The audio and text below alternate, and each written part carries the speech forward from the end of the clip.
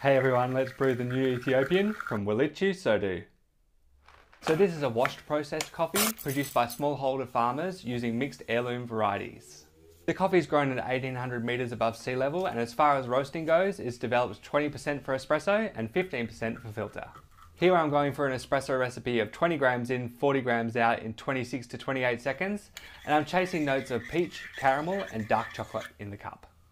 Wolichu Sodu is available now in the online store, so grab yourself a bag and get brewing. Keep frothing!